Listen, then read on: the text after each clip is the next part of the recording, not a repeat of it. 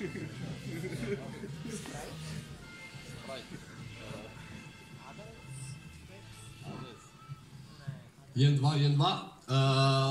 and gentlemen, good afternoon. Thank you for such a big attendance. Give yourself a warm welcome applause. Come on, let me hear it. Excellent. Thank you again for coming. My name is Goran Brinec and I'll be the moderator of this guest lecture. Welcome to January's program of 6th International Festival of Art, Robotics and New Technologies called Device Art. Triennial Festival began its Zagreb's program with a celebrational opening of a central exhibition, Machines Are Not Alone, in which it represents 25 artists and their 21 work which map contemporary functioning of machines and also its human cohabitation with people and mankind. The exhibition can be, you can visit the exhibition up until 3rd of February, so if you haven't visited yet, I strongly recommend that. Before beginning of this special guest lecture of Mate Rimac, I presume Mate doesn't need any special introduction. I would like to draw your attention to two programs, two performances, which organizer of this international festival, Bureau of Contemporary Art Container, has presented to you and has organized for you. One of those special performances is Binary Cinema, which will be held this Saturday and this Sunday from 2 to 5:30 p.m. here in MSU, in which you can see a Device Arts movie program, movie/films program, which is curated by Hrvoje Puškac.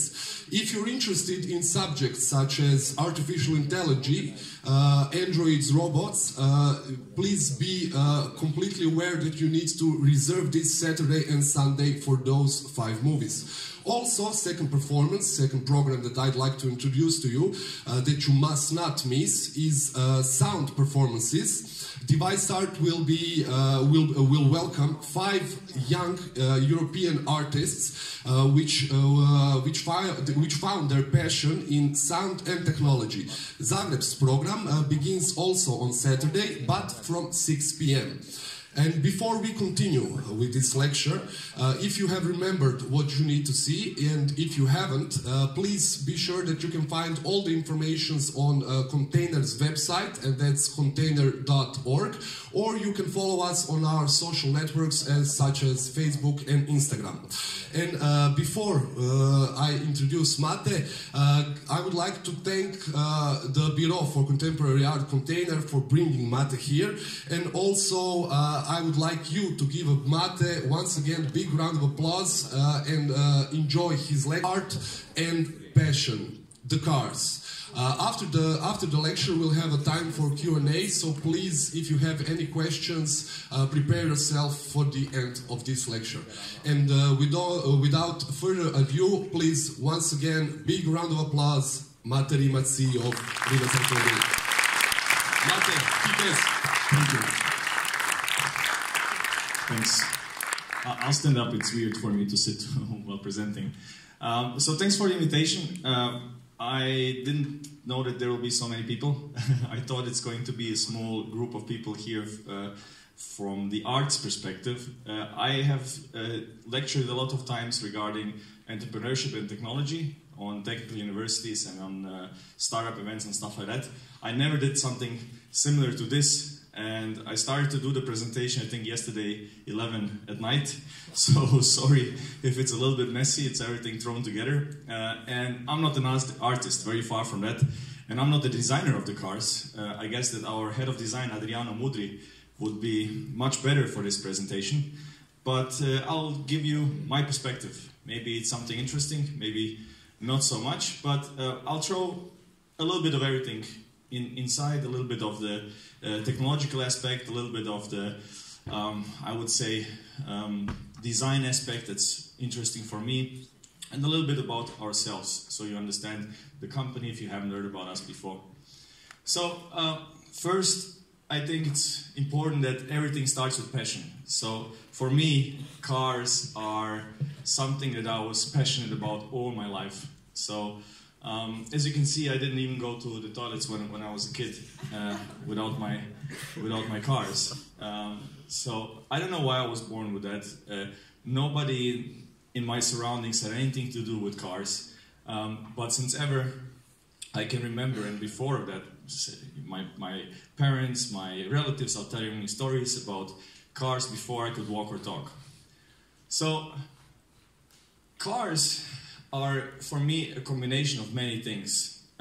If we look at Leonardo da Vinci, he was combining art and science and creating machines or ideas for machines.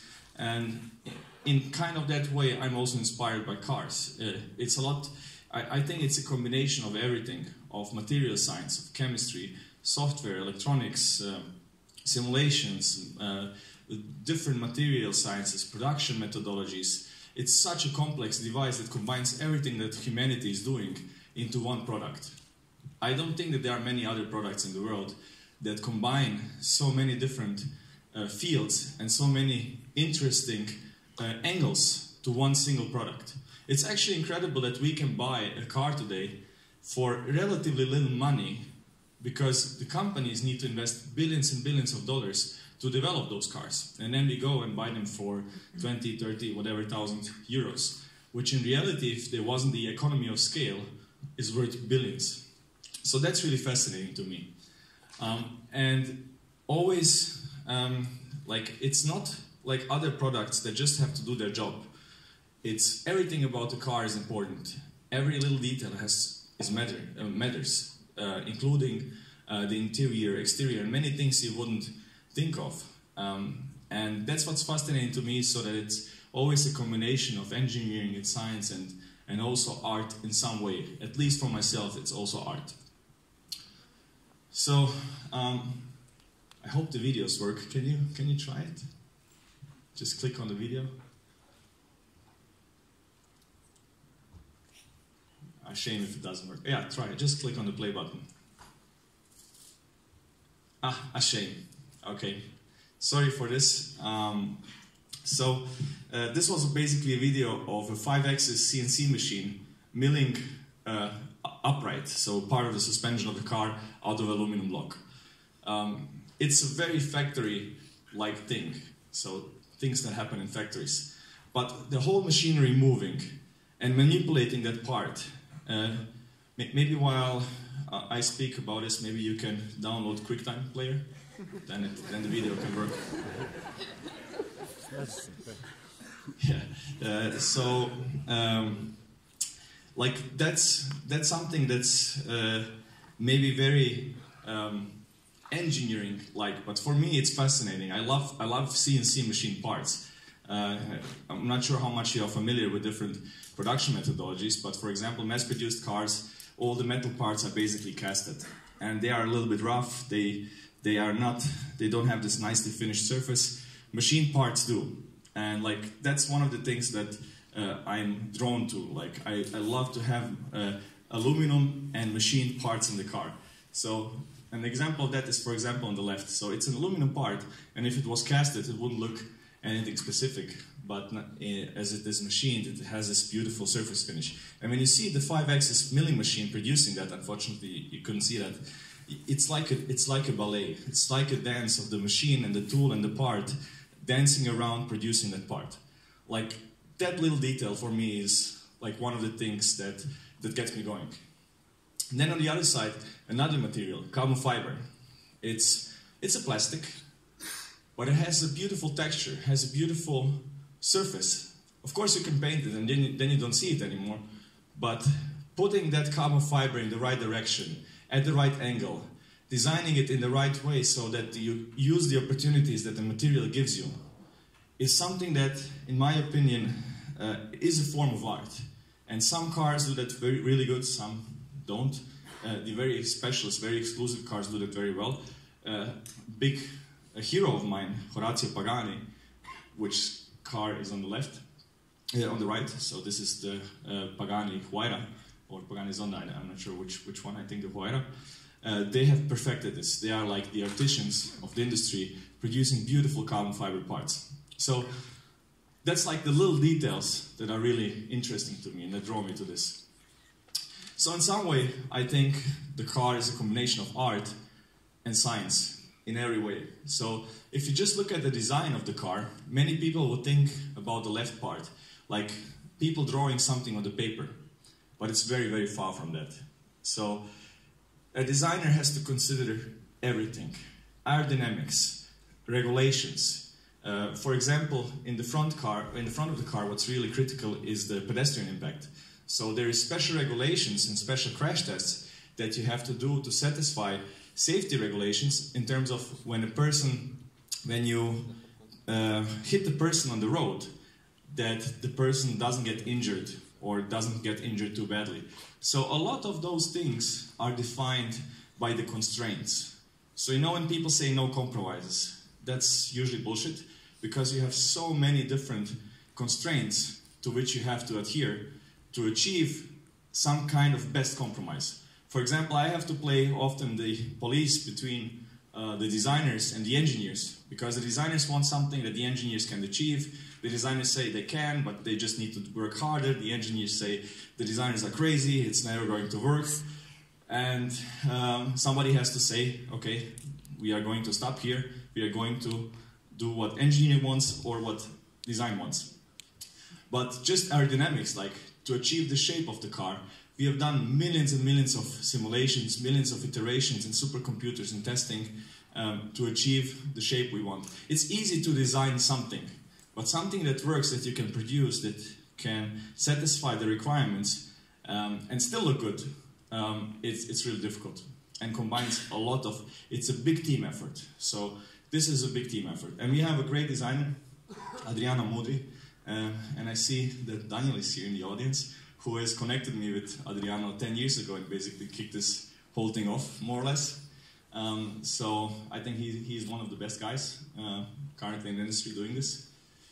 So out of all of these constraints, I think what we get in the end, if everybody does a good job, is automotive art, at least for me. So what we also wanted always to achieve was not just a car that's functional, not just a car that's fast and so on, but it has to look sexy, it has to look nice. Just a little bit background story how I personally got into this. So this was 12 years ago, 13 years ago, when I was in high school. I was just doing a school project because I had to do something for graduation. Didn't think anything specific about it, but my professor liked the idea. And he sent me to the local Zagreb county competition for electronics. And I didn't think anything specific of that, but surprisingly, I won that competition.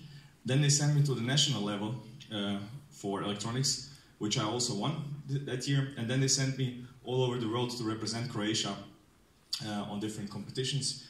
And I didn't expect anything on the local and national level, especially not on the international level. But I won a bunch of awards, which was a very good experience. And wrote 2 patents before I was 18 years old. But, so I was always doing something in my garage, always fiddling around with electronics and those kind of things. And then those things in the high school that I did. But I was always crazy about cars and couldn't wait to have my driver's license. So when I was 18 years old, I bought this 1984 BMW, which was 4 years older than myself. I wanted to get into racing, and this was the easiest way to get into racing. You just needed a rear-wheel drive car and a few spare wheels. So I did quite stupid things with that car. Let's see if the video works. No? Okay, we'll have to skip the video. Sorry, guys. So the car didn't last for very long. The engine blew up like after the second race, and I ended up without the car. So I took the engine out, and I was thinking about this idea for a long time, like that electric motors are very interesting and very powerful. So I was wondering why nobody was using those motors to really make interesting, exciting, and fast cars. So it was a really like rusty old BMW, and you know, being from Croatia, as most of you here, I guess, I was very interested in Nikola Tesla and his inventions, especially the electric motor. So this is one of the prototypes that he has in front of him. And if you know a little bit about technology, you know how complex and inefficient combustion engines are. So you need thousands of parts, you need lubrication, cooling, valves, lots of different parts. And in the end, you get like 20% to 30% thermal efficiency. So 20 to 30% of the energy that comes into the engine gets converted into kinetic energy. The electric motor is quite different. It's much less moving parts, has incredible torque density, doesn't need a clutch, doesn't need a gearbox really, and is much more efficient, so 90+% efficiency. So I was wondering, why is nobody using this machine to power a sports car, a race car? So I went into the garage and wanted to convert this old BMW into a race car that proves that electric cars can be fast and exciting. And unfortunately, again, we don't have the video of that stuff happening in the garage. But one of the interesting things which I have in this video, and why I also wanted to come here, so when Tesla launched their first car, the Tesla Roadster, it was just about the same time when I was doing this. They came to Croatia. One of the early cars came to Croatia like to launch the first charging station, and they were launching that here, just in front of this building. There was the Prime Minister and President and I don't know, whoever from Croatia, and they came with this Tesla Roadster, and I was like surprised that they would call like Tesla to open up the charging stations instead of somebody in Croatia who was doing electric cars. So I wasn't invited, but I waited around the corner knowing that they would pass there, and then challenged the Tesla Roadster. And they had all the German television stations there and so on. So it was interesting because they also had the Minister of Minister of Police, whatever, Interior, yeah, whatever, here. So he actually closed the road behind this road behind us with 2 police cars, or like 2 police bikes, and we organized a race here. It's actually on German television. You have that still on YouTube, I think. And I was racing with the BMW against the Tesla Roadster, which was at that time considered the fastest electric car in the world, and I beat it. So that was an interesting story.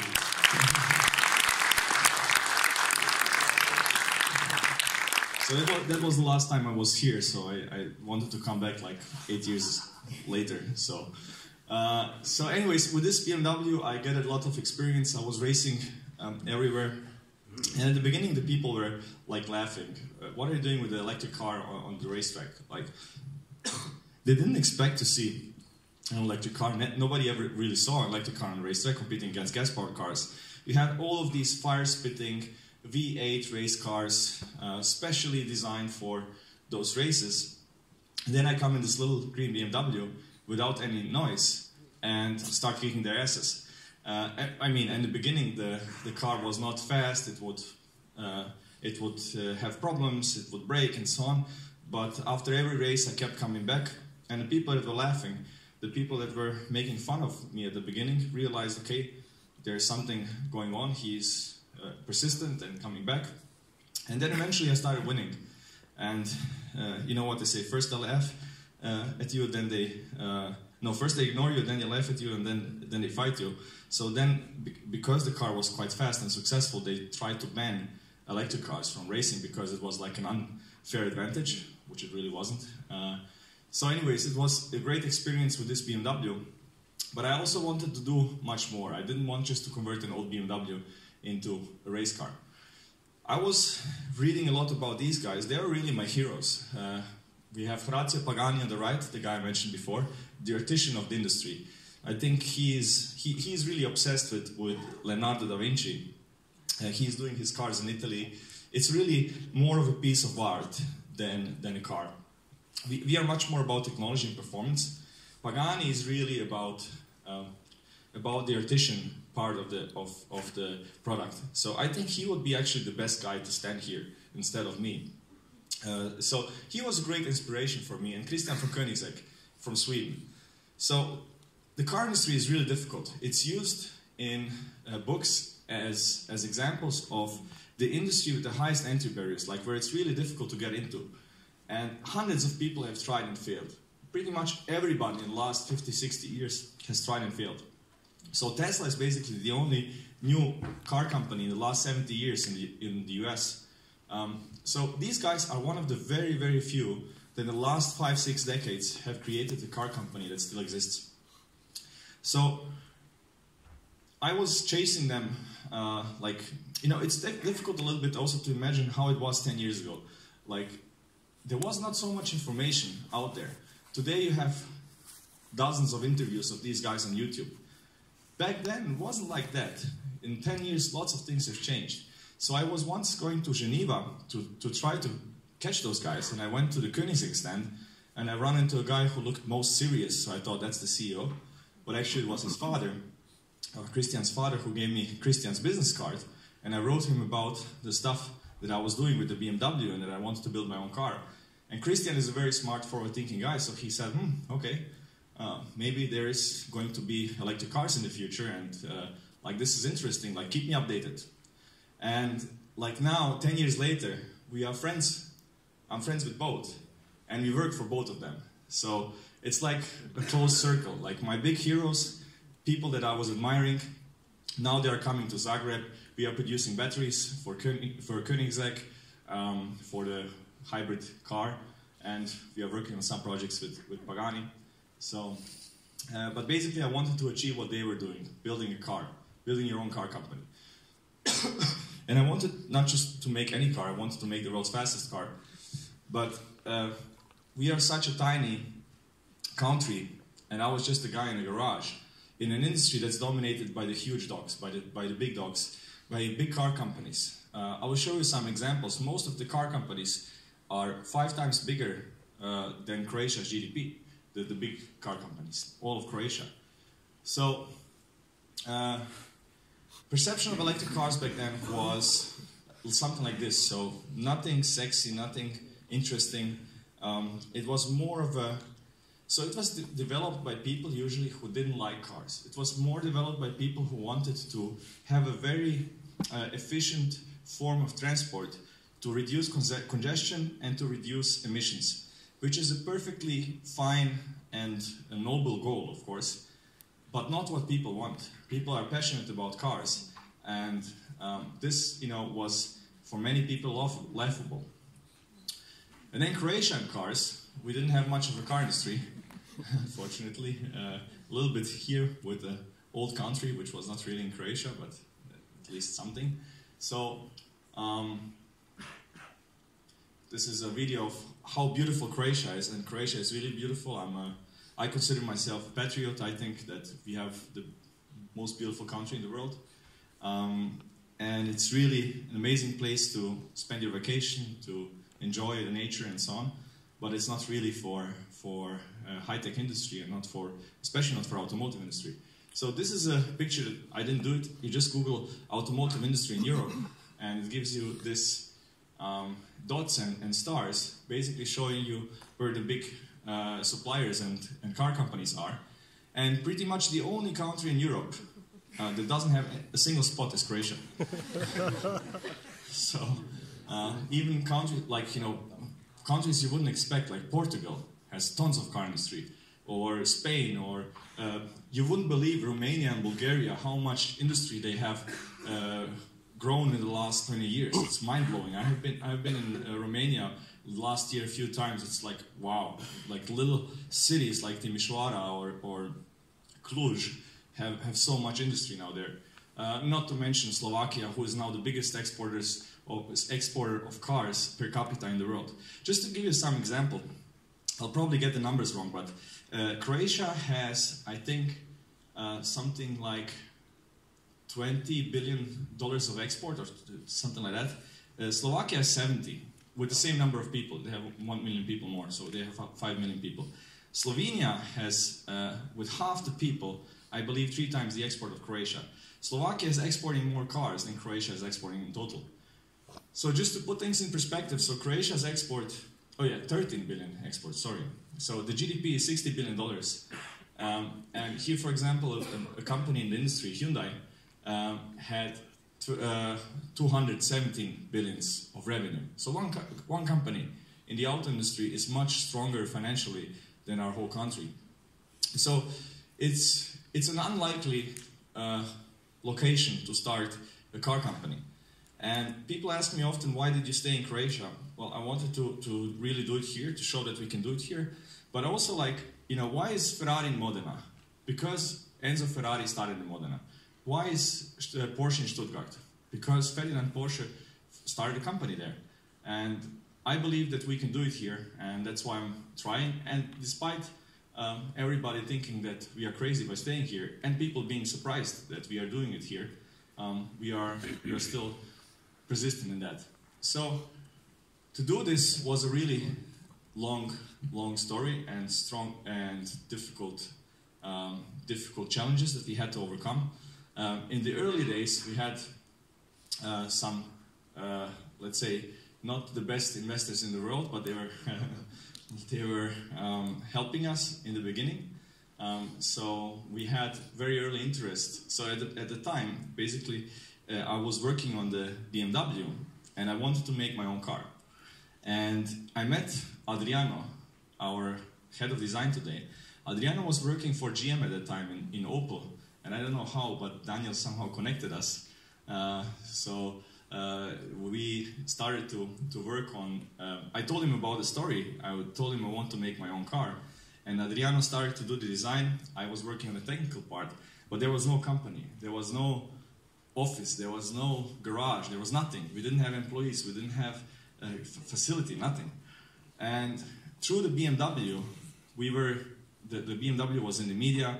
People were writing about it. There is a crazy green electric car driving around and racing against gas-powered cars. And then, because of that, a guy came to me in Zagreb and he said, look, I'm working for a royal family in the Middle East. They are always interested in some projects. Do you have something that I can show?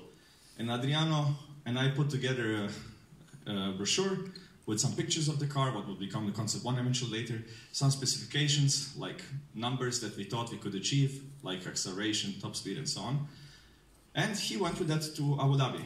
And a few days later, he said, they want to buy 2 cars. And I was like, great, but there's no company, there's no car, there's nothing. Then a couple of days later, he called me and asked, how much do you need? And I was like, I have absolutely no idea. We threw together a business plan. And what I'm signing here is the term sheet. And when they sent me the term sheet, it was like, what is a term sheet? So it had clauses in there like drag along, tag along, right of first refusal. And I was looking for a lawyer in Zagreb who could help me with that, like who could understand that. And I couldn't find a lawyer. Like I was sitting in the lawyer's office and he said like, I think drag along means this. And I'm like, no, I think it means this. So the lawyer didn't have any idea because such deals are not really common in Croatia. So anyways, it took us a long time to negotiate this. And at the same time, we agreed that one of the milestones we have to achieve is to show the car at the Frankfurt Motor Show, which was in September. And this was early, so September 2011. So this was like late 2010, early 2011, and we started. So, a few friends of mine that I knew, I convinced them to let their jobs go. They had to convince their wives, and we started working. Like nobody of us had any idea what we were doing. Adriano was still in Germany, working for GM, and working at night on the car, sending us the data. We were 6 guys working day and night. We rented the facility in Sveta Nedelja. We didn't go home, sometimes for 3 days. We were staying there, sleeping on the floor. Most of those guys, like, I think everybody is still in the company. All of these guys, one of them will leave, this guy who is sleeping over there, because after 10 years living like this, it's enough for him. Actually, he was in the Croatian army during the war, like I think for 17 years. And I asked him, Igor, but how did you survive the war if you are burned out now? He said, this is much worse than war. So I can understand the poor guy. So anyways, it was like we had no idea what we were doing, and we were so struggling. The investors in the end screwed us. We ran out completely out of money. They wanted to throw us out of the facility. I couldn't pay the salaries, I couldn't pay the rent, we couldn't pay the electricity, we couldn't pay suppliers. And we worked our asses off to build this car because it was our last chance. Like, if we don't do this, then we are done before we even started. We were stillborn. But we like, screwing the car together on the truck, driving into Frankfurt. We did it. So, I won't focus much more on the historical aspect because it will take too long. Just to wrap it up, like, so this was actually 9 years ago. So 8 years ago today, I was still a guy in this garage. And today we are more than 500 people in several locations in Croatia and in other places. So it was a tough time. You know, when people say time flies, for me it feels like from this to this, it feels like I have lived 5 lives. It's just so intense and so, yeah, challenging in so many ways. And the people who are with us for some time know through which we went through. So yeah, but the biggest miracle is actually that we are still around. We were at so many near-death situations. So many times it was on the razor's edge.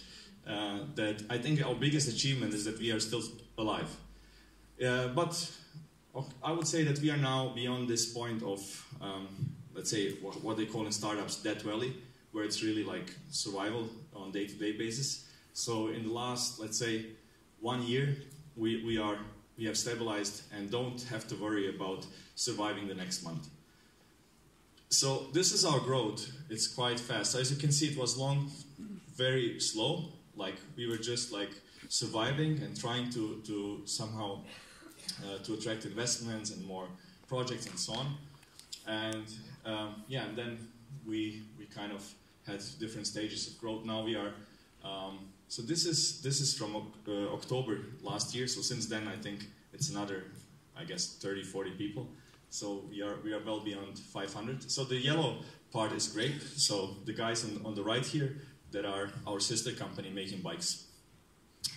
So yeah, we are in Split, Osijek, and we are building a factory in Xiangyang in China, and we are now starting also location in Slovenia. So investors are a big part of everything. My personal top priority from the beginning was always to get the money to get the companies to survive and doing the investments. And we were doing this on our own. We didn't have any like investment bankers or advisors, something like that, who do this for us, and people are quite surprised about that usually. So I was doing all the investments around until now. And a big deal for us was that Porsche invested in us last year. So that was pretty big news for the industry, that Porsche has invested in Rimac. It took us 3 years, and it was, yeah, a big achievement for us. So now we are working with many of the industry brands, but also being part of the Volkswagen Group in a way. But I mean, they are minority shareholders, so they don't control the company. We can still work for other companies. Anyways, so what's really important is the culture in the company, and that's really most important for me. Unfortunately, I have to battle with investors and customers and those kind of things a lot of time. But whenever I can, I really try to do something good for the people. I really like I like the history of Hyundai. So the guy who has founded Hyundai, he has founded it to employ as many people as possible. Like a very industry-intensive industry, building cars. Like, for example, Samsung has a lot of more revenues and profits than Hyundai, which is also a Korean company. But Hyundai has a lot of more employees. So he wanted to create the industrial base to give people jobs. And I find it very, very noble. So for us also, like, often we put, or especially myself, I put the interest of others in front of, let's say, the interest of the company and my own interest. And doing things that are maybe not rational, but I think are the right thing to do. So for example, if you look at Pagani and Koenigsegg, who are much older companies than we have more than double employees than they have. And in a much, much shorter time. So what I really try to do is, and we all in the company, that we have a good culture, that we respect our people, that we treat our people well.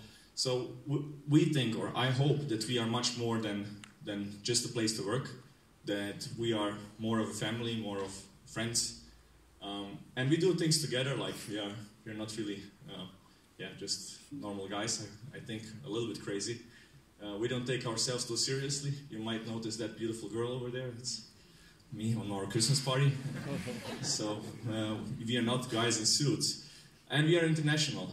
So this is a little bit older picture. We have, I think now 28 nationalities in the company, which is quite unusual for Croatia. Because people usually go out of Croatia to work in Germany and in Austria and Ireland and so on. We want to show that we don't just keep Croatians in Croatia, but that we can attract people from outside to come into Croatia, and that they love it here. All of the guys that come here, they love it. They consider themselves to be from Samobor, from Zagreb. They have their favorite restaurants, their favorite coffee shops, and they love it, no matter where they come from. So this is something that I'm really proud of, and that we have created a company that attracts people from all over the world. Yeah, so, but coming back to the technology, so I always wanted not just to make an electric car, but actually make the sports car better. So to use the opportunities of electric propulsion to make electric cars more exciting, to make sports cars more exciting, more adjustable, more fun, more interesting. So one of the things, for example, that we do, so here what you can see is one axle on the old car, the Concept 1, which is 2 electric motors in one housing. So it basically controls 2 wheels independently. So one of these systems in the front, one in the rear, and you can control every wheel separately and very precisely adjust how the car behaves. So that's something that you cannot really do in this way with a traditional powertrain, with a combustion engine. So it was not just about making the car, going from combustion engine to an electric powertrain, but really use the advantages, use the potential of the powertrain to make the car better. So unfortunately, we will not be able to play the video again, but here you would see how one of our cars is beating gas-powered cars like a Lamborghini and LaFerrari and Bugatti and so on in acceleration. One of the things where electric cars are really good at. And something that would be hard to imagine 10 years ago when the image of electric cars was as it was, like boring and slow and so on. Yeah, after this video, maybe some of you know, we also had some interesting moments. So this was a big crash that we had in Switzerland where the guy was luckily escaped alive, but it took like 10 years out of my life. So many people tell us it's the best thing that happened to us because it was all over the media and the whole world, but I would rather that it didn't happen. So yeah, it's another video that I cannot show you, like racing against Teslas and stuff like that. And this guy, so who knows who this is? Okay, people know him. So he hated electric cars. So Tesla sued him after he tested their cars because they were making stuff up and so on. And he was always joking about electric cars, and he has tried everything. And he said that our car changed his mind, that it has blown his mind and almost his strength. So it was. It's a big honor, and like that, a little company like us changes at least a little bit the perception. So what we wanted to achieve at the beginning, change that perception of the little like toaster car into exciting, fun, and fast. We have kind of achieved that in a way. So basically, the company is 2 parts of businesses. What I forget to tell you, to survive at the beginning, developing a car is a very long-term process. Big car companies need like 5 or 7 years to develop a car from scratch. Even more in some cases. And when we had the early prototype, it was very far from being a real car. So the red car you saw on the Frankfurt Motor Show, it was not a real production car. It was very far from that. So we couldn't sell that car and we couldn't deliver it, so we couldn't make any money from that. So the only way for us to survive with investors stepping out was to start working for the industry, was to start developing technology for them. That's what kept us alive, and now became basically our main business. So the supercars are very, very important for us, this Concept 1 and now the C2, because there we are developing new technologies and applying them to project and showing what we can do, and then basically using that to do things for the industry. So these two business models work very well hand in hand. One wouldn't work without the other. So just about the business model very shortly, like in the beginning, when we were a small company, we would do like prototypes, like 1 unit. Then the last few years, we were doing small volume production for road cars. So from prototype to road car, it's a big difference because you need to do all of the crash testing and stuff like that. So that's quite difficult. And now what we are doing is, for us, high volume projects. So when I talk about this, I'm talking about components. So the right part of the business. So the cars, we will always stay in low volume production, just like a few dozens of cars per year, because we don't also want to compete with our customers. But in terms of the components, we want to scale up and produce thousands and tens of thousands of units, and for that we are now building a new factory and so on. So we have worked for a lot of the companies in the industry. For some of them are public, like the SEAT project, Aston Martin, Jaguar, Koenigsegg, and so on. Some of them are not public. So we work basically for many companies in the industry. Just a little bit about the cars. So the Concept 1 was an interesting car at its time. It was the first real electric hypercar, so 1,200 horsepower, 2.50 to 100 and so on. But it was our first car, and we did a lot of mistakes there. We were doing it for the first time, and like, it's historically significant, but on the other side, like when I look at it, I'm ashamed about how many things we did wrong. And it's because we didn't know. We didn't have the resources, we didn't have the experience, we didn't have the time. So, you know what they say, if you're not ashamed about your first product, it means you launched too late.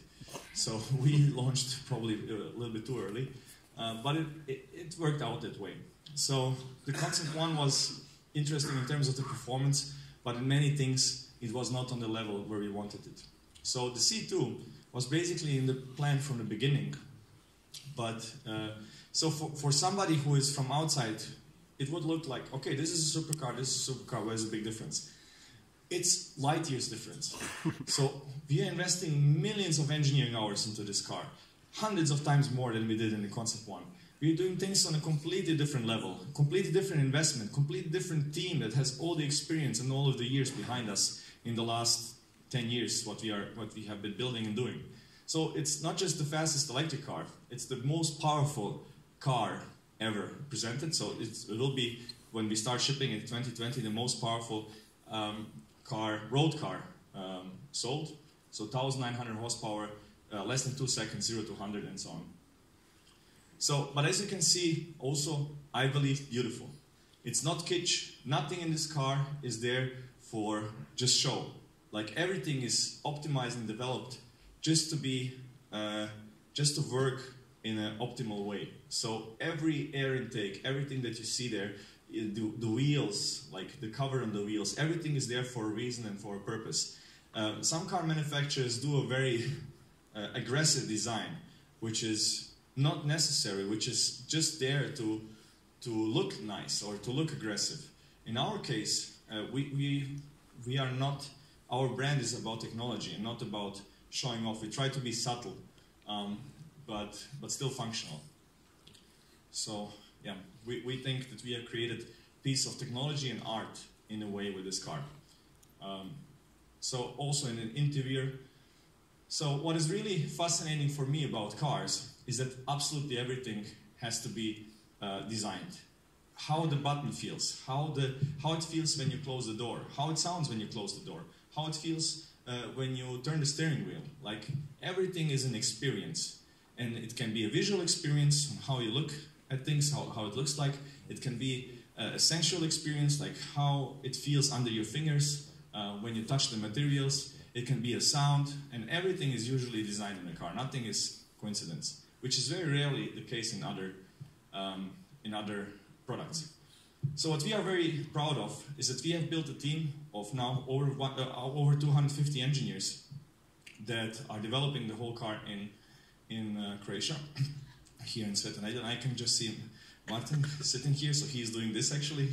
So developing so this looks like some nice colorful pictures, but this is actually millions of elements being simulated with real physics behind it in supercomputers.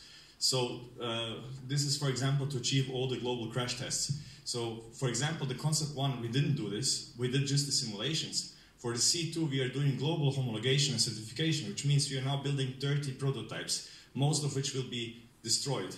And every car is 1.7 million euros. So we can only do that now when we have the investment from all the investors. Before, with the Concept 1, we, of course, couldn't do this. And we didn't have the experience and the know-how to even do this. So the car is not just a car, it's a lot of technologies that come from the car. New powertrain, new battery, new platform, all the electronics and so on. And yeah, so basically you can see here how the whole development process looks like. So different simulations for aerodynamics, for cooling. Like computers are very, like in the last few decades what has changed is that you can do millions of iterations in the computer very accurately before you do an actual prototype. So what we do is tests on a small scale, then simulate that. So for example, you test the material, the carbon fiber material, to understand how it will behave in such a crash, because how else will you know how the carbon fiber will behave in this impact? You have to test the material to put the data into the system. Then you do simulations. But to get to the simulations, it's a lot of iterations before, like to package everything, to have enough space, to make everything work, the aerodynamics, the components that are, for example, in the door, like the window mechanism, the airbag, having enough room for the elbows, and all of those kind of things that have to be taken into account. Then we do all of these simulations, and then, for example, after that, just a second, then we do tests. So this is not a real car. This is like a model that you test in the wind tunnel, where so it's the next step from simulation to real testing. So why I'm showing you this, it's to understand the whole process to get to a design. Sometimes car manufacturers show a beautiful concept car on the car show. It's beautiful. And then 5 years later, the same car is presented in production form, and everybody's so disappointed. Like, why? You did such a beautiful car there. Why is it ugly now? Like, what the hell did you do? You could just have built this. But it's not just like that. You cannot just put anything into production. It's lots of these constraints and tests and requirements that have to be fulfilled. So to achieve what the designers want is a very long process, and most of the times it doesn't work. So anyways, this is one of the steps that it has to go through. I won't bother you too much with the technical stuff, with simulations and those kind of things. So development of batteries is something where we are very active in, but I guess that's not so interesting for you, the cooling systems of batteries and those kind of stuff, all the electronics, simulations and so on. I will just skip this. Maybe if you have questions about it, we can go further later. But like, I will stop here a little bit. Like, this is the development process of the motor, where you develop the magnetics, the thermal behavior of the motor, the mechanical behavior of the motor, the mechanical design of the motor, all the flow simulations, all this mathematical modeling. And I think it's beautiful, actually. Like, it's a very technical topic, but what we say is, like, if it doesn't look good, it usually also doesn't work good. So when something has to make sense in a way. So for example, if it's a very messy powertrain, like a very messy compartment under the bonnet, probably something is not right and somebody didn't approach it from the right angle. So we also try to make our components look beautiful. So here, for example, our gearbox system, I guess this is a little bit too technical for this discussion.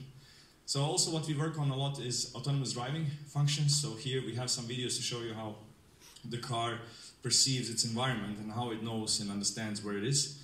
And the artificial intelligence, the neural networks behind it doing their job.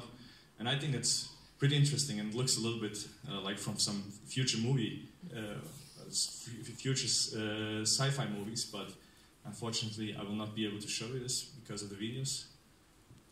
And this is the point I was trying to make earlier. So other products are complex as well. So airplanes, for example, they are very complex products. So they are difficult to make. Also a lot of engineering, lots of simulation, lots of testing, lots of responsibility because of safety and so on. But they don't have the same requirement on detail like cars. So they have lots of displays and controls and buttons and, I don't know, lots of stuff in there. But nobody really cares how it looks like, as long as it's reachable, as long as it's like clear to understand and so on, ergonomical. But nobody cares how the click feels on this button and if it's the same click like on that button. Because the instruments that you see in there, probably they come from 20 different suppliers. And I don't think that anybody in the aviation industry gives a damn if that supplier and that supplier have the same button feel. But in the auto industry, they do. Everything is taken care of. So for example, Mercedes has 200 sound engineers. 200 people that engineer every sound in the car. Every click of a button. Closing of the doors. Some people would laugh, but you have people inside of laboratories listening to the closing of doors all day long. What? And it's these subconscious things that you maybe not recognize, but when you close the door of a Mercedes, you have subconsciously the feeling of quality. And in some other cars, maybe not. So everything that's directly visual or things that you would never imagine are important in the car industry, while in other industries it's not. And that's why cars are so fascinating to me. And that's what we are also trying to do. Like, not just do the things that are on the surface, just the things that people see, but really those things that people might never see, and spend extra effort and extra time on them. So all the little buttons, how they feel, how they click. So this is an example of a sound laboratory where BMW in this case tests different aspects of the car in terms of sound. So lots of microphones around the car and so on. And as I said, things you would never expect. How the wipers sound, how the adjustment of the seat sounds, all of these things. So this is to show you how the design process looks like. For example, in our company, but I guess it's similar in other companies. So at the beginning, there is an idea of a product. So where do you position it? How do you benchmark it against other cars? Where do you see it in terms of functionality versus status symbol, usability versus fun factor, more for the road or more for the racetrack, more comfort or more extreme, more driver focused or more to be driven in. All of these different aspects. And then you have, like, what's really difficult is to quantify all of these different aspects of a vehicle. So it's easy to say, I want the car to go like 200 kilometers per hour or 300 kilometers per hour, or to have 600 kilometers of range. But there are so many other aspects to a car that we have to quantify.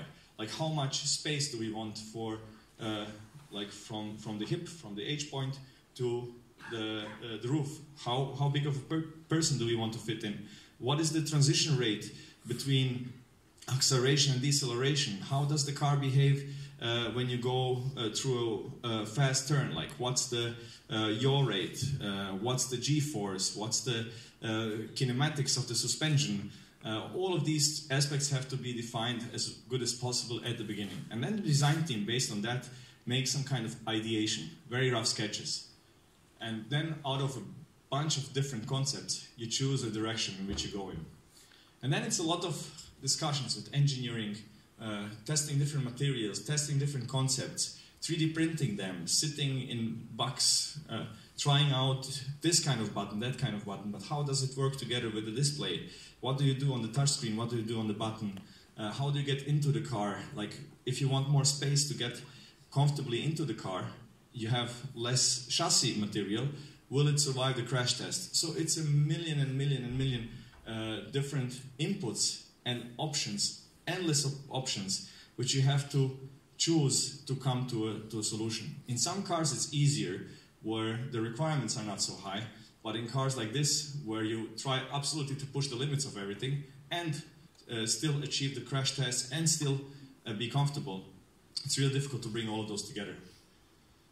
So the guys are doing a bunch of sketches and 3D prints and 3D models, put it on the wall. I think that's quite important to put stuff like that on the wall, like to see it, to discuss about it. And then also what's important is to create a DNA, a design DNA. So when you see a new model, that you don't have to look at the badge to see that it's a BMW or a Ferrari or in this case a Rimac. So one of the things that we have also done is this little feature on the side, which is the cravat. So we try to have it as a symbol of Croatia to see that the car is from Croatia and we like to tell the story. And in this case you can see it can light up in different colors. So when you charge the car, it can show you that it charges like with green color, but you can also make like a Croatian flag on the cravat. So yeah, and then of course the R&D is involved a lot with the design together to achieve the vision of the designers to come to that point. So a few things that I wanted to show you that I find really beautiful. So for somebody else they might not be beautiful, but for me they are.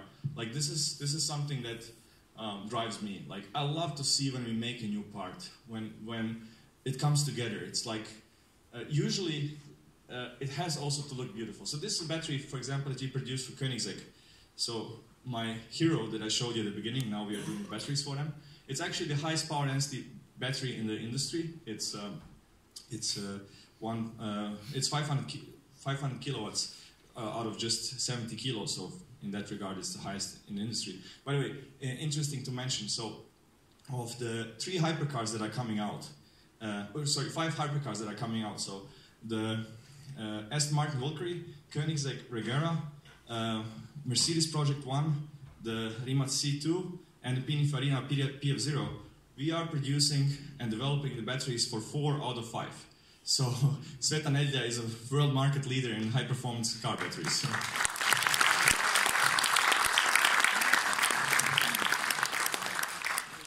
So this is another battery which we did for Jaguar. So this is the battery which was in the car in which Prince Harry, I think Harry and Meghan got married.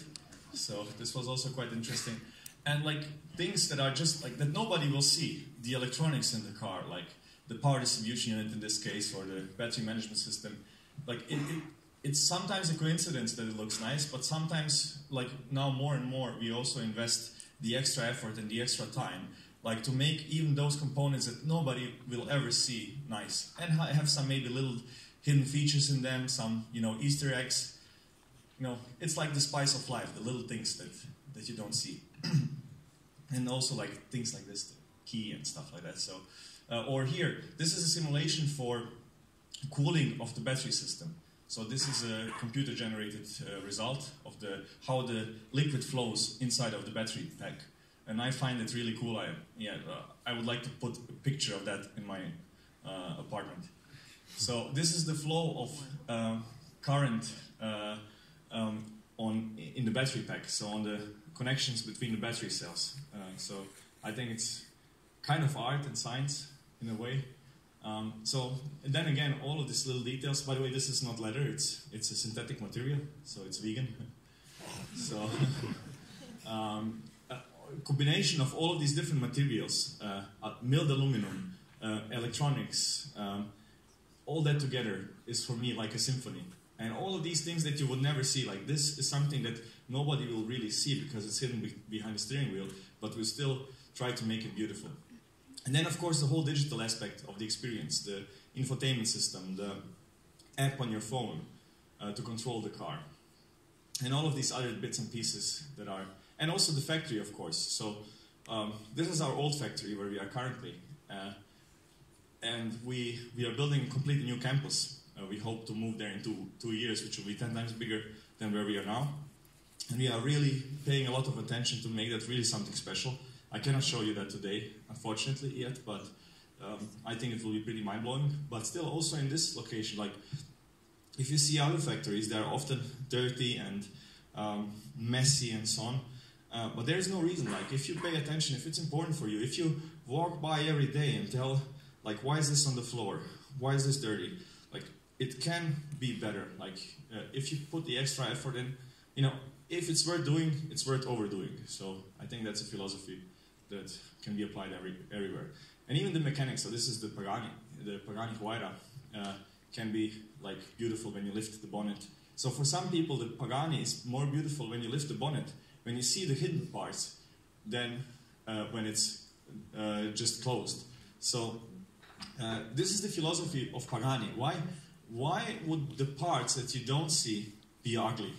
And what I'm saying is an ugly part and a beautiful part can cost the same. There's absolutely no reason that the ugly part would cost less in most cases. So that's, you know, just that somebody cares. This shows you that somebody cares and has put the extra effort into your product, into the thing that you own, to make it not just, you know, just make it, but really to make it the best possible and piece of art in this case.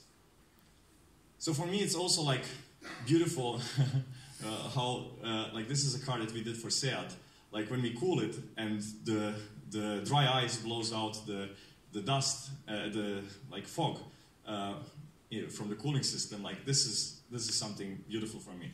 And I don't have really paintings in my house, so this is the kind of art that I have in my house. So maybe I'm a little bit crazy, but yeah, that's what drives me.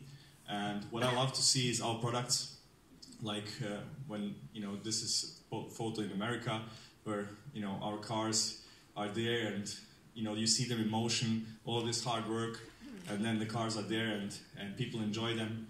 So I hope that there will be many more of these and that we will still stay true to our philosophy, that we give the extra effort to make beautiful products and create beautiful things and build a great company around it, create many jobs in Croatia. That's what I'm trying to achieve, and that's what everybody in the company is working on, and give our little contribution to have some nice products, but also to the local economy and create great jobs along the way. So, thank you very much.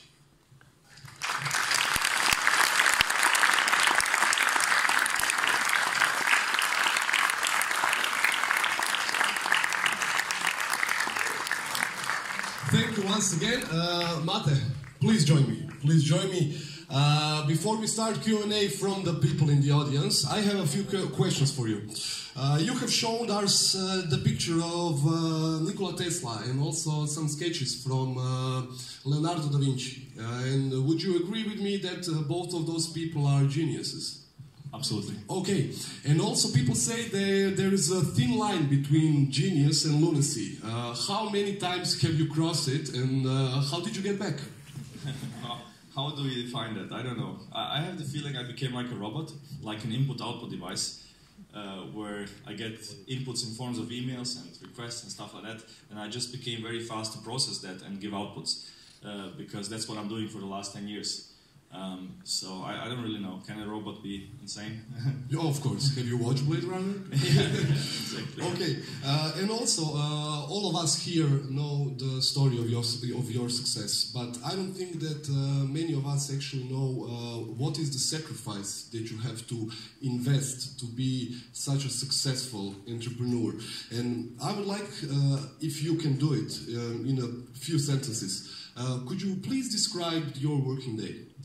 Well, first of all, I wouldn't say that I'm successful. I think we are on the way. Like, I still think we are very early. Like, it's difficult when you are in Croatia and then look at us and, like, you think that we have made it because of the surrounding and the reference points. But we never measure ourselves locally. And, like, for me, success would be 4 things. So I know how I would define success.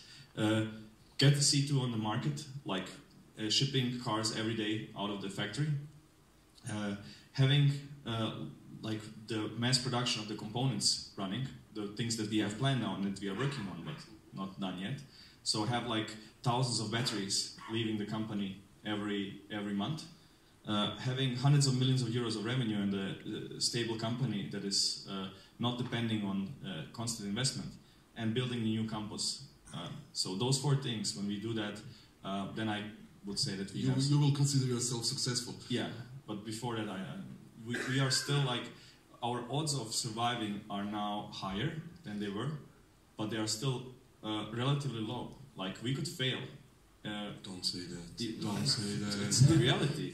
I always told that people when I was employing them, especially in the early days, like, you know, now everybody knows about us, at least here in Croatia, but like 5 years ago, people didn't know, and I told them, look, you know, this is the kind of company that you will come into, like, there is risk.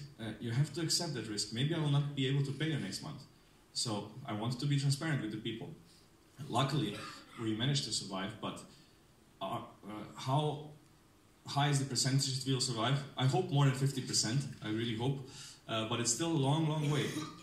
But to answer your question, how a day looks like, I'll tell you the last, let's say, couple of days. So it was weekend, I was in the company until 1 in the morning. I think I sent you the presentation something like 1 in the morning. I went home and came back to the company at 6 or 7, something like that. And after this, I will go back to the company and be until 10. Wow. So if I'm not traveling, I'm in the company all the time. Does that affect your health? How do you keep yourself healthy in that such a strong pace? I don't have, luckily, any problems, knock on wood. I guess that's because I'm young, I'm 30 years old. My girlfriend tells me all the time, like, you will die. We all die, so she's not... I don't know, luckily I don't go to the doctor or anything like that. Maybe I'm sick, I don't know it. Staying positive, I say. Yeah.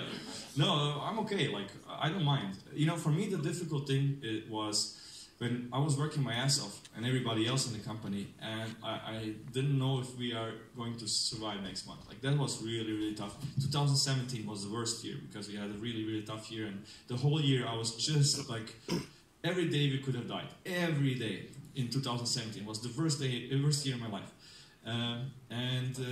Now it's a different pressure. We have pressure to deliver products, to not screw up in the projects that we do and stuff like that. And it's very hard work, but it's not a problem for me because we don't have this pressure of survival. So that's the really difficult thing. When you work really hard and you do many things right, of course you also do many things wrong, and then you don't know if you are still going to, like, if the company is still going to exist next month. So. Okay, thanks. I'm not going to interrogate you anymore, so I'm going to put these questions away. Does anybody have a question? Of course, if you don't feel comfortable speaking in English, you can ask the question in Croatian. Mate, do you speak Croatian? Fluently, I presume. Bosanski. So, every question with tvrdo č, tako da. Ima li neko pitanje, bilo kako? Stvarno, znači, došli ste poslušati Rimca, imate priliku postaviti pitanje, evo, nemoj ovak dizat ruku, molim te. Gospodin Iza, pucaj. Yeah, so first off, thank you for showing that there's still people around with, ambitions and goals, which is really nice, especially in Croatia. So my question would be kind of, this is the first time I saw you kind of hoping to move into more of like a mass production of parts, not into cars. So this is like a long-term goal. Is this a shift that came about at some point, or could you tell us more about that? Yeah, thanks for the question. That's something that people are confused about a lot. Like, that was our strategy from the beginning. But the car is so visible. Like, that's such a visible part of the company that the people don't understand the main part of the business. It has always been like that pretty much from the beginning. Maybe like half a year after I started, because that was the thing that kept us alive. But like, do you know a company that produces batteries for cars? Yeah, they produce it for their own cars, but who makes it for Porsche? Who makes it for Mercedes? Like, people don't know that, of course, because it's not a visible company. So our strategy has been like that for a long time. But of course, people recognize the car more. And why do we do this? So let's say I get this question often: why don't you make a cheap and affordable car for Croatian people and stuff like that? Well, it's different answers. Like, one of the answers is Tesla has invested $15 billion so far. They have 40,000 employees in Silicon Valley. They had money at the right time in 2008 when the whole economy was going down. And they got the best people at that time when the other car companies were firing people and in a bad position. And with all of that brain power, with all of that money, with being the most prolific company in the industry, they are still struggling to produce an affordable car. So to produce an affordable car, it takes so much investment and so much brain power, so many people. It would be like, this is impossible in Croatia. But to do something in that direction would be absolutely impossible. But even do it anywhere, we can see that with Tesla, it's really difficult. There's lots of companies that are trying to copy Tesla, lots of them, I didn't put a slide in, but there are startups now in the last couple of years, not when I started, that raised billions of dollars from Chinese billionaires and stuff like that, with the promise of building affordable cars and so on. And a lot of them went bankrupt because building cars is much, much harder than people think. So building a supercar is really hard, but luckily it's expensive. So we can afford to like pay 10,000 euros for a light, you know? To get a light down from 10,000 euros to 30 euros, how much the big car manufacturers pay, it's like impossible for us. They have 100 years history with those suppliers, with materials, with how to engineer parts to be efficiently produced and so on. So that's absolutely impossible. So I'm sure of that. And so that's answer number one. Answer number two is Ferrari is producing cars for 70 years and they still produce expensive cars. So we are good at producing sports cars, and we don't think that we think there are better people to produce affordable cars, and there are many people trying to do that. And third question is, I think the industry will completely change. You will not buy cars anymore. You will not drive them. You will not own them. You will use them as a service. You will still have the race horses and the sports cars, but most of people will not care. Just as none of us probably here has a horse, or maybe a few. But our parents and grandparents all had horses, and now, like 2 generations later, we don't anymore. And I think the same will happen with cars. So starting a car company now that will produce cars for the people, I think it's insane. That's not really a good business model. So we are doing this only because we have started some time ago and use it as a technology demonstrator, and because also it's my passion. But the real business is the component business, where we are providing what the industry needs. They need this stuff. It's new for them. You know, as I said, we cannot compete with them in making lights because they do it for 100 years. But batteries, they don't do. Batteries are around for 200 years. Electric cars are around for 100 years. We haven't invented the electric car, but we are good at making batteries and powertrains and developing electric cars. And that's where we see the most realistic option to build a strong company. So that's why we do it. Thank you. Do we have any questions? Gentleman over there. Somebody else? Okay. Hi. So when Goran asked you when Goran mentioned that you made it, you defined what made it means. Yeah. Do you have a definition of what done means? When are you done? Personally? Yep.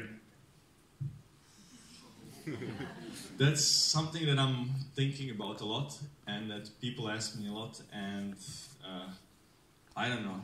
It's such like when I look at Lamborghini, he sold the company. He was forced to sell the company early, so the company bears his name, but it was under Chrysler and so on. Now it's under Audi, and I was like, why the hell would you do that? Like such a great company, like.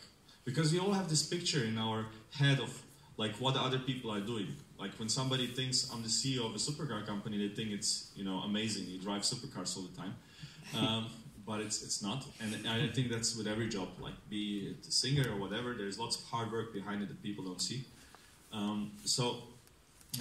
Like I had offers to sell the company already a few years ago for lots of money, but I'm not really motivated by money. And like if I sell now or in 5 years, it will be more than 100 million euros anyway. So where is the difference? So that's off the table because I could have done that already some time ago. I want to build something really big, and I have some ideas that are beyond Rimac Automobili, some new ideas also. So I hope, like my challenge now is to structure the company that it can work without me, in a way that, of course, I will still be fully involved in the company, but that I don't have to sacrifice everything else for it. Like that I can work maybe 10 hours and not 16 hours. And I don't know really, I don't have an exit strategy. I don't have a plan to sell the company or something. But I would like to do other things. I would like to do things about food. I would like to do some other things in transportation that I also mentioned earlier, because I think that's a huge shift. I think that I know what will happen in the next 10 years in transport, and I feel that's like knowing what the iPhone would do in 2005. So I think that's a good opportunity that you could do some things that are interesting there. Okay, thanks. Can we continue? In the mid. Oh, okay. Hi. I would first say I really admire what you do, and I'm fascinated by the work you've done in the last 10 years. It's incredible. 500 employees from 28 countries, so bravo, Mate. Thanks. I'm curious, are you approached by airplane industry and boat industry? So, oh yeah. What are your thoughts about that? Yeah, so thanks. Basically, everybody's coming to us. Like it's something that you have to learn. I think when you are in a business, that you have to learn to say no. Like I was the guy who was saying yes to everything because I wanted to do everything. Oh, it's so sexy, it's so interesting, it's so cool to do a boat, to do a flying car, whatever. There's a company in Slovakia called Aeromobil who is making a car that flies, like it has expandable wings, and we were designing the battery and hybrid powertrain for that. There is a company in Slovenia called Quadrofor that makes like a hovering something boat, and we were doing the battery and powertrain for the initial prototypes. So those are all interesting things, but a company has to focus. Like you cannot do a million things at the same time. So we were doing those kind of crazy things before, and then Marco, who is now our head of business development, he joined the company 5 years ago, and he taught me to say no. Like I was always saying, "Oh, it's so interesting. We have to do this project," and he was saying, "Like no, Mate, we will bankrupt if we continue to do so many things." So focus on the things we are really good at, and do that and be the best in the world in that. So that is kind of where we are going now. But to answer your question, like it's incredible what's happening now in the industry. We are involved in some projects, and maybe in a couple of years it will be public. But things that seemed impossible a few years ago that the big car companies will do, they're now doing. Like they are all working on, of course, obviously autonomous cars, but some of them have really also interesting projects in terms of the third dimension, let's say it like that. So I think people will be surprised what will come in the next few years. I mean, we have seen some of them, like now in CES there was Bell, with Bell, the helicopter company, has presented like a, let's say, autonomous transport pod that's flying, like a helicopter with, which is like a drone, like six of these big rotors. There's Lilium from Munich, who is making a vertical takeoff and landing pod, which is like autonomous flying taxi, if you want. And there's serious development going into that direction, serious money going into that, which surprised me, but because it seemed like these conservative companies wouldn't do that, but they are doing it. So this crazy thing about flying cars that people are dreaming about for 100 years, where you could see, you know, I think Jules Verne has already had those ideas, and now they are really becoming reality. So people are doing that. We are involved in some areas, but in reality we want to focus on like the car industry is so big, it's so huge, and our little niche, if we are really good in that, like I said, like from 5 hypercars we supply 4, like if we are really good at that, we can build a really significant, like a substantial company. Thank you. Somebody else? The gentleman with the hat, please. Thank you for a great presentation. And I would ask, concept 2 is much better than concept 1. And I'm interested what can bring concept 3. Yeah, well, people have started asking already inside the company what we are going to do next. I just want to finish the C2 first. It's such a huge task, such a huge project. I'm not really sure, how the car industry will look like in 5 years, and if it still makes sense to make a yet faster, yet more powerful car and so on. So the C2, when it comes out, we have come so close to the limits of physics in so many areas, in so many aspects, in terms of performance, in terms of energy density of the batteries, power density, and so on. Everything was so optimized for this car. Like, it's so rare. I think it basically never happens in this industry.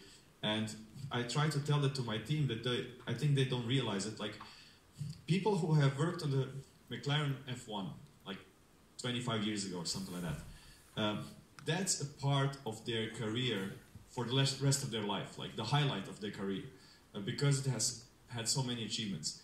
And the C2, we have started, like everything was developed for one single purpose for this car. In other cars, it's never like that. There's always so much carryover, which means stuff from previous models or from other cars or off-the-shelf parts. For the C2, everything was so optimized and so developed for this car. And we have gone so far with that to achieve these targets that we had at the beginning. So when we are done with it, it will be quite difficult to catch it, in my opinion. Other companies will have to really work hard to achieve that level of performance and the whole package of the car. So it will be also hard for us to be better in that, or significantly better. Of course, we have ideas for the C3 and other cars, but first, like, let's first, how do you say in Croatian? Prvo skoči pa reci hop. So yeah, we first want to finish it, and then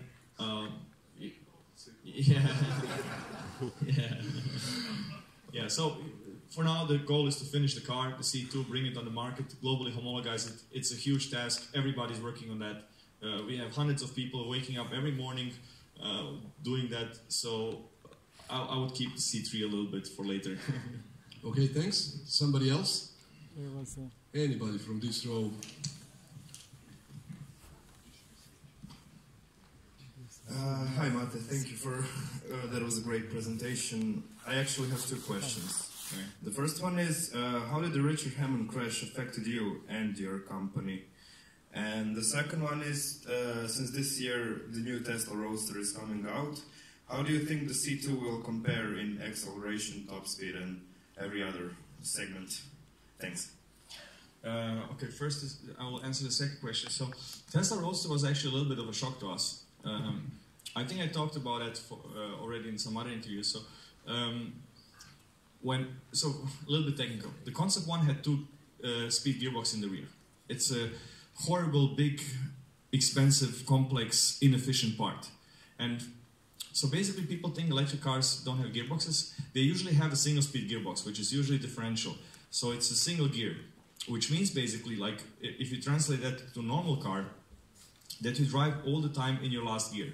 So if you have a normal car, that would mean that you drive in the fifth gear all the time. Which means that you are in the fifth gear when you drive 20 kilometers per hour, and that you are in the fifth gear when you drive top speed. That's an electric car usually. So, and gears are always a trade-off between acceleration and top speed. So you all know when you ride a bicycle, when you are in high gear you can drive fast, but you cannot go up the hill. When you are in low gear you can go up the hill, but you cannot drive fast. It's the same with electric motors, with combustion engines. The gearbox is a torque converter. It trades RPM for torque on the wheel. So I hope I made it simple. So if you want to achieve top speed, you can do that. If you want to achieve crazy acceleration, you can do that, but usually not both. So there is a compromise between the two. So in order to achieve the acceleration that we have for the Concept 1, it's a two-speed gearbox in the rear. Why just in the rear? Because when the car accelerates, the center of gravity of the car shifts to the back, so you have more traction on the rear wheels, the front wheel. I thought that this is an art discussion. So anyways, we had this horrible, huge thing in the rear, which is the two-speed gearbox on each side, which nobody ever has done for an electric car, to have two-speed gearboxes on each side, like 4 gearboxes. And I wanted to get rid of that in the C2. So we developed a completely new powertrain for that, a completely new motor, gearbox, inverter, to have the performance that I wanted with a single speed.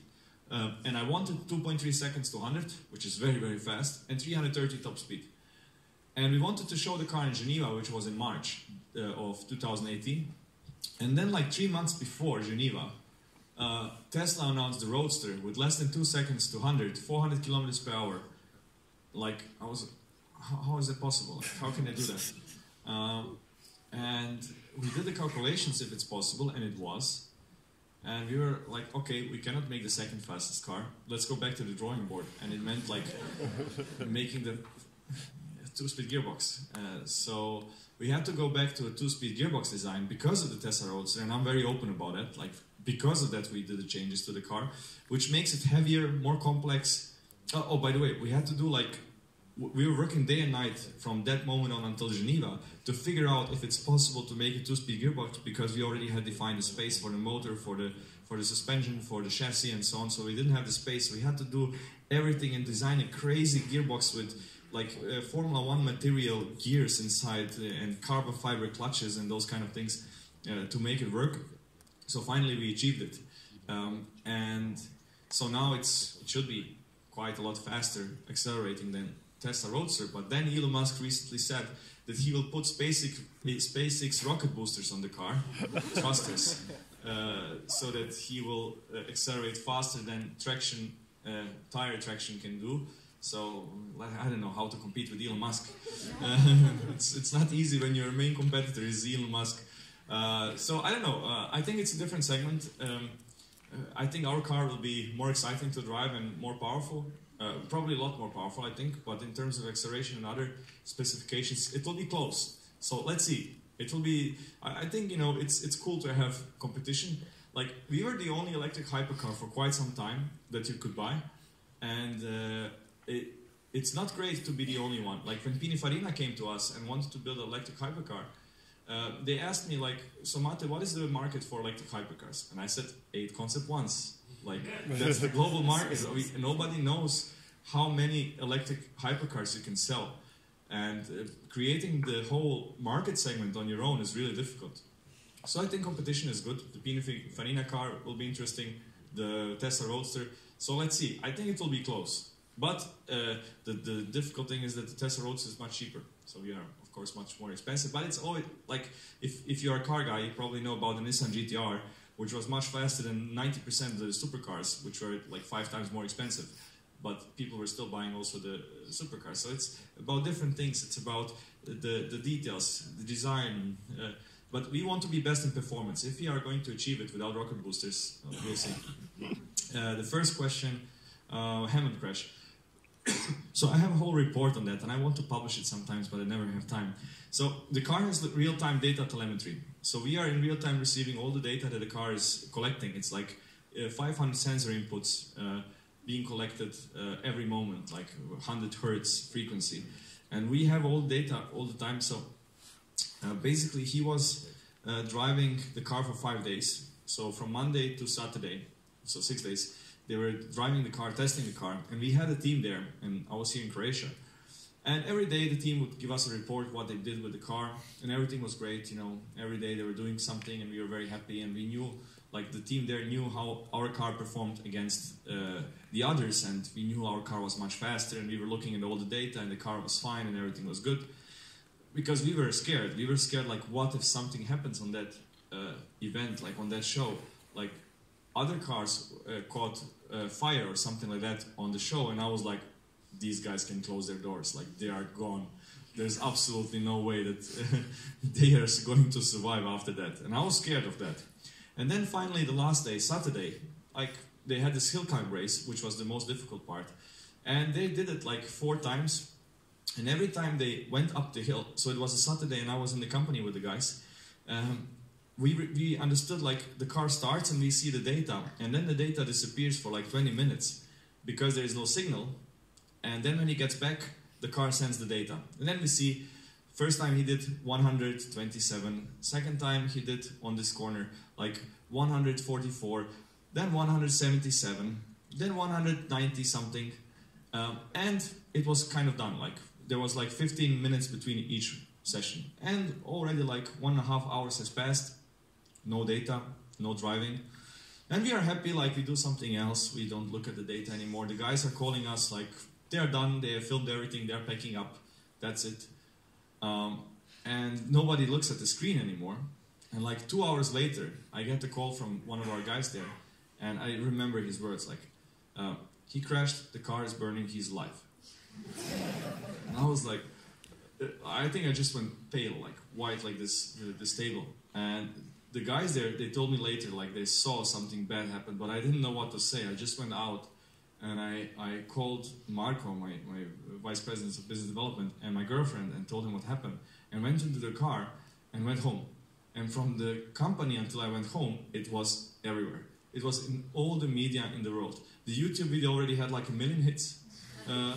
And like, wow, what the fuck is happening? Oh, and that was in 2017, in this really, really bad year. We were just closing the... that's such a long story. Keep it short. Yeah, I keep it short. So we were closing the investment with an investor, which really needed the money. Really, we needed the money so bad. Like, we needed it like 6 months ago. And, you know, and we needed every customer to pay us on time to just barely survive, and none of our suppliers to sue us that we are late paying and stuff like that. So many things happening at the same time, and then that happens. And what happened then? Like the car was insured from there. We didn't even know if it anyway. So to keep it short, we couldn't say anything about this because we were depending on the show to pay us the insurance money, because we needed the money for the crashed car that we wanted to, I mean, it was supposed to be delivered to a customer. And they didn't let us to say anything about it. All of our customers were calling, all of our investors were calling. Everybody was, like, Jaguar was calling and saying, Mate, will our batteries burn like that as well? So I had to make reports why this battery was burning, why their one didn't, so why he crashed. So from 144 to blah blah, and in the end he went 212 kilometers per hour on that corner. He was trying to see his time, because he knew the time of everybody else. So he passed the finish line. He was trying to see the time he did, to see if he was faster than the other guys. And half a second in this car, holding the throttle too long, you are 50 kilometers per hour faster. And he looked back, it was too late, it was too fast. Happens all the time. Just this time it happened on the hill in Switzerland. He was flying 110 meters before he come to a stop. Luckily, didn't have any major injury. 2 weeks later, I went to UK and had an interview with Richard, where we explained everything, what happened and so on. So it was really tough time for me. Like, the world was falling down, and it was horrible time, and it was really difficult, and I hate to remember it. Some people think it's the best thing that happened to us. Well, I don't think so. Yeah, so in the end it turned out well. They paid us the insurance. He didn't have serious injuries. Like, we were really surprised. Like, Jeremy Clarkson said it's the worst crash he ever saw. So luckily he survived. Otherwise it would have been, not so good. Yeah. We have a question here. Sorry.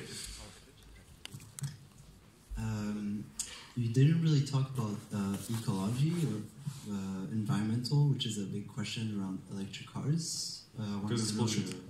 I wanted to know your thoughts about that. Yeah, it's also a long answer.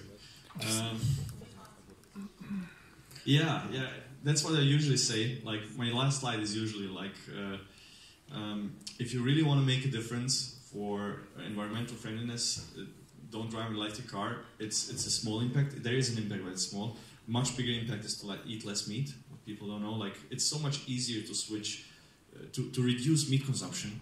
Not even to completely eliminate it, just reduce meat consumption. That's like the biggest difference you can make. Electric car, so when it comes from the factory, it comes with a CO2 penalty.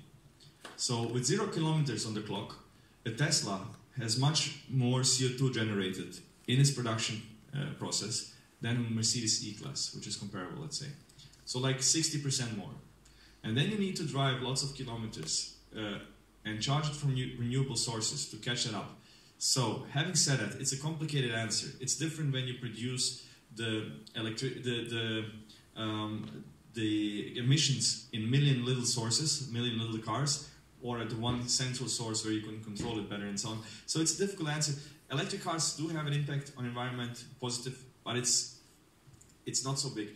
The real big difference will come with the new paradigm in mobility, because an autonomous car can change up to 40 cars.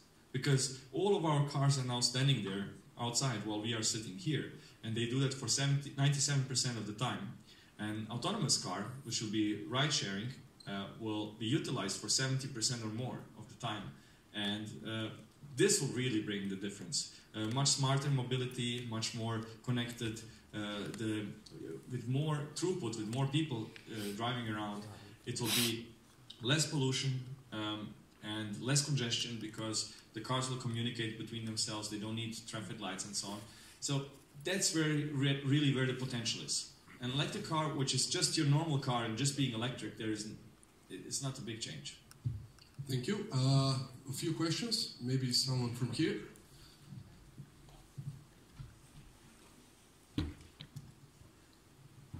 First of all, thank you for holding this presentation. It was really interesting. And I wanted to know, you were talking about the artificial intelligence and your autonomous driving systems. And are you developing your own systems, or are you like borrowing them from somewhere else and building upon them? So we are not developing general autonomy. That's really a big task. So to get from point A to point B, that's where companies like Google, Waymo, invest billions and billions of dollars, have billions of kilometers driven, and it's impossible to catch that up. So we are very much talking to these people. We are working with them in some ways. I mean, the different players in the industry, and there will be some interesting things coming.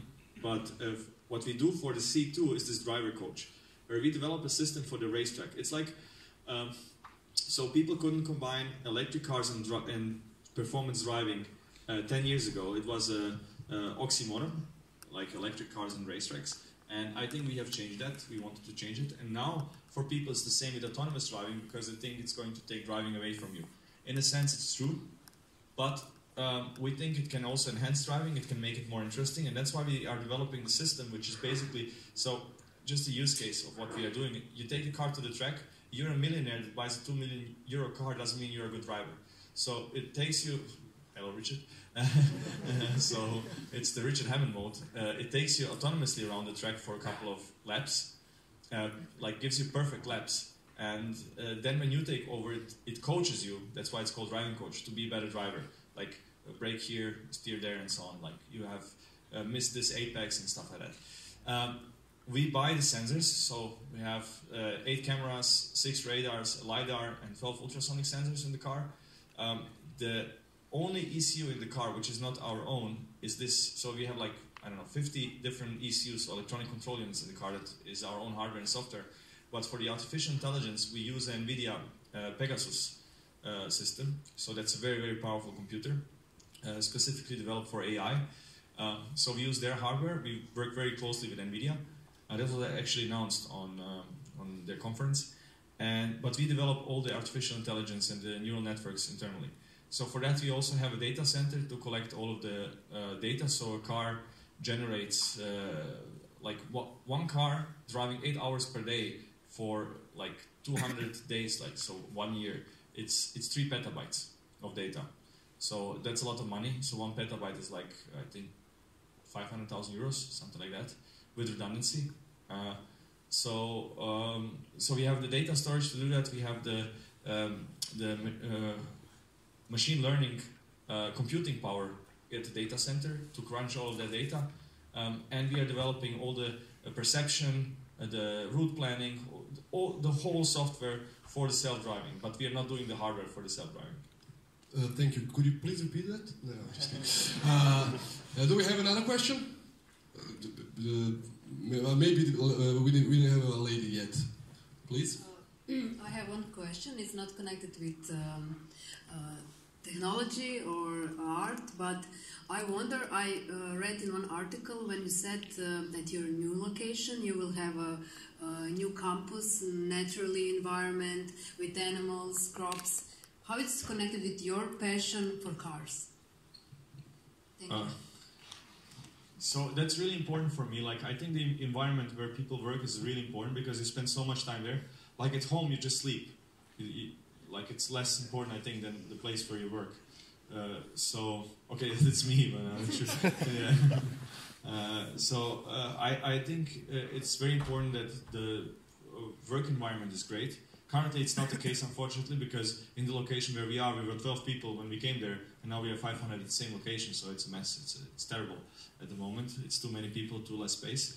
So I want to really make a very nice facility for the employees to feel good, to feel great. And I love nature. I think people are made to spend time in nature. So the location is really good. I cannot say it yet because we didn't fully secure the location because it's government papers and stuff like that. And until we are sure about getting the land, I don't want to people to get excited, and then if it doesn't happen, then they will ask me why. Yeah, I think it's the right thing to do, to combine nature as much as possible in the workplace, and to have people who work their asses off, who spend a lot of time in that company, to also relax, enjoy. So what we also want to do is a kindergarten, to produce our own food there, like to have open spaces for public, like that everybody can walk in. And like I hate fences. Everybody tells me in the company we have to put fences and security and stuff like that. I don't think so. I think I like this open approach where also anybody can come to a certain point and like interact with the company. So for me, space is really important, and I think when we already do this, we should do it right, which means for me including nature. Thank you. Somebody from this side? Let me come to you, please. Please, Dražen, don't get up.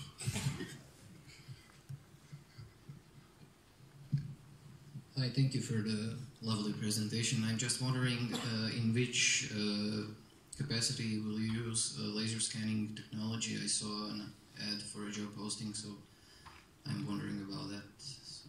Okay, laser scanning, well, that's something that's nothing new, nothing innovative really. It's quite common now in the industry. And so you might have seen in some of the slides what a machine that is used for quality control and measuring is a CMM, so a computer-controlled measuring probe. So it's basically measuring the points of a part. So it's creating a point cloud by touching every point manually.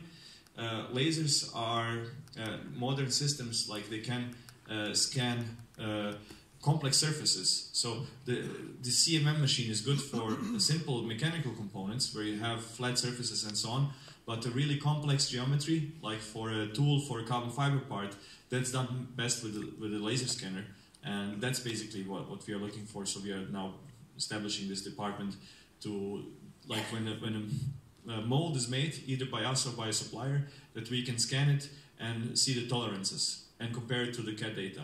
So basically that. Okay, thank you. We have time for 2 more questions, so please keep it short. I'll give it to you, please. Thank you for the presentation. I have a 2-part question. One is, you said you only sleep at home. So would you say that your work life and your sacrifices, are they worth of the personal fulfillment? And the other one is, what advice would you give to young, I don't know, industrial designers or engineers, or even to you at the year 2009? Thank you.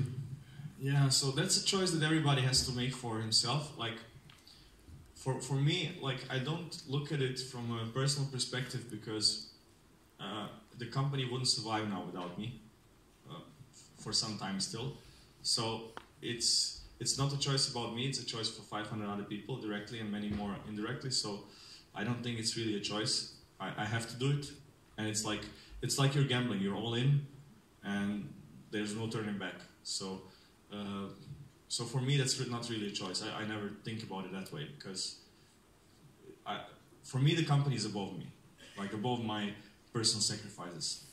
Is it worth? I don't know. Like, I really don't know. Like, I don't go skiing, I don't go on vacations and stuff like that. I don't need it. It just works like that. I don't know. So everybody has to make the choice for himself. And for an advice, I think, not everybody should be an entrepreneur. Like, it's really tough, and it's a lot of responsibility, and you have to, like, I think everything you do, doesn't matter what, that you have to make those sacrifices. It doesn't matter if you have a bakery shop or a hot dog stand. or a car company. That it's just a lot of hard work. So I think people, there is no quick money, there is no easy money. I think, like I was talking with my colleagues the other day. We were in CES, and I was thinking, so guys, what do you think in this industry? Like, where's the easy money? Like we are working like crazy, and you see these stories of a game company making Angry Birds or something like that, and they make billions and stuff, WhatsApp and so on. But in the auto industry, like there's so many different disciplines. So where is the easy money? Like where can you do it, easily and have high profits? And I don't think there is really, like there are some of these really exceptions that just like are one little percentage of everything that you see, and for everything else, for every normal job, for every normal company, it's difficult because you have competition, you have customers, you have investors, you have employees, and so on. So there is no easy way. So I think if you want to be an entrepreneur, you have to be ready to give up a lot of things and to sacrifice a lot of things, because there is no easy money. Thank you. Somebody else? Somebody else? Okay. I think this guy is trying to get from the beginning. Which guy? Which guy? The guy with the selfie stick. Could you please hand it? Okay, thank you. Thank you, Mate, for the help and for your presentation. So, you have Grape as member of the Rimac family, and on one of the last slides I saw that Ducati as well as Rimac is a member of the Volkswagen Audi family. So my question is there or will be there something going on with electric motorbikes? Thank you. So Grape is kind of an electric motorcycle, the G12. It's like more a motorcycle than a bicycle, really. We have a lot of guys that are enthusiastic about motorcycles and want to do it, like from a engineer's perspective. I think it's a really bad business. I think it's really, really difficult to make an electric bike and to make it successful. Technically, it's not difficult. Like one of the designers, he has done like for his master's thesis, he has done a concept of a coffee racer, and he built like a little prototype, and it looked amazing, like really cool, and everybody's like, let's do it. But it's just like you will put like 20 million euros in that and never see them back. So in the end, businesses, like we can daydream all day long, but I don't want to bankrupt the company and send 500 people home. So unfortunately, motorcycles, in my opinion, like Ducati just announced they're going to make an electric one. There are some people working on it. There is the Italian company Energica, which we know quite well. But to be honest, I don't think, like at least we cannot compete there. I don't think there's a business model for us, so we are not working on it. Thank you. Somebody else from this? And probably the last question that was, thank you, Mate, for your amazing work and inspiration over the years. I remember that race in front of you were here, house. right? I actually recorded part, I remember you had part of the video. My question is a little fun one. Who would you compare better yourself to? Elon Musk, Steve Jobs, or who was the third guy? Okay. Yes. Well, I really admire Elon Musk. I really admire him and what he has done. I think people that are attacking him don't really like. It's a lot of hate for not really objective reasons. I think like he is doing mistakes like everybody, but I think he's a great guy. But I don't like to compare myself. Like I think that these guys have achieved so much more than we have. Like maybe Elon Musk 20 years ago when he had his first company, which was PayPal. So I guess we are there now, like Elon's PayPal. So maybe Elon Musk 20 years ago, yes, but I still have a long way to go to catch up Elon, and I'm not sure if I want to do that, like spend my whole life like he does and like I do now. It's pretty crazy. He is a guy who sacrifices a lot. I'm not sure how people, if people really appreciate it. Like this guy can walk away any day with billions of dollars in his pocket, and he doesn't do it. He sleeps on the factory floor. He, doesn't go home for days, just like you saw in the pictures, and like to make the world a better place. And he really believes that, and I agree with him. Like with SpaceX, I think that's the best thing that's happening currently in the world. Really, like I think the purpose of life is to explore, like to fulfill our curiosity. And with SpaceX, he's coming closer to that. So I really admire him. He has done a lot of things, but I wouldn't compare myself to him. Okay, and the last question, somebody from this side. Okay, just a second. Thank you, Mate. Hello, Mate. I'm a huge fan about you and Mr. Adriano. So I have one question about the design of the cars. So everything that you make in the car, interior and exterior, does the parts, are they made in Croatia or are they made somewhere outside of the Croatia? And the second question is, in your opinion, what is the best designed car right now except Rimac Automobili? Thank you. So for the concept one, we went really extreme. Like, I'm just now making a video of that. I want to show like how crazy we went in making everything here, like everything in Sveta Nedjelja. By the way, if you're really interested in that, you have factory tours. You can just book on our website and see everything, how we do it. So that was really extreme, how deep we went with the concept one. Like everything you see from outside and inside, other than the wheels, like the tires and the brakes, like all the carbon fiber parts, the chassis, the interior, all the parts, even the seat was done in Sveta Nedjelja for the concept one. The whole infotainment system, of course, we buy the screen, but the system is ours. All the machine parts, the glass, for example, we don't make it, but it's a Croatian company which is called Lipiglas. So the battery pack, but for the C2, it was impossible to do it like that. So because we want to produce almost one car per, like including the Pininfarina project, it's like one car per week, one car per day, I think, or one car every 2 or 3 days, I don't know. So this was impossible to do everything in that way, like for the concept one. So for example, now we have a supplier for the seat. We didn't want to develop our own seat for that car and so on, but it's still, I think, the most vertically integrated company producing sports cars. So for example, just to give you an example, so drawing the parts and then doing the simulations. So this is all done internally, then doing the engineering. Then when you, after many of these loops, you have a part, which is, you have a drawing of the part, then we have another department developing the tool and the production process, the industrialization of it. Then the tool goes into machining. We have people there from the drawings of the tool making the patterns for the machine, for the CNC machine. Then we mill the tool, we produce the tool internally. You saw the machines in one of the pictures. Then the tool goes to our carbon fiber production, which is inside the same factory.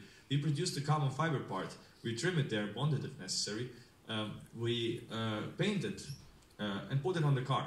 So from the first idea, from the white sheet of paper until the carbon fiber part is on the car mounted for the final customer, it never leaves our fence. So it's quite vertically integrated, and plus on top of that we do lots of things for other car manufacturers. So I was always like obsessed with doing things internally. Other people would consider it totally unsensible. So we have 250 engineers. Pagani maybe has 30 or 40, also doing supercars. So it's a completely different approach. Some sports car manufacturers don't produce one single part in their car, which is also a legitimate choice. Nothing wrong about that. It's just a different approach. We have the approach that we try to do as much as possible internally, but with the C2 we are trying to be more sensible. And the second part of the question, what is the best design car? Best design car. Okay, wow, that's a tough one. Well, obviously the classic cars are beautiful, like a lot. Dacia Logan. Yeah.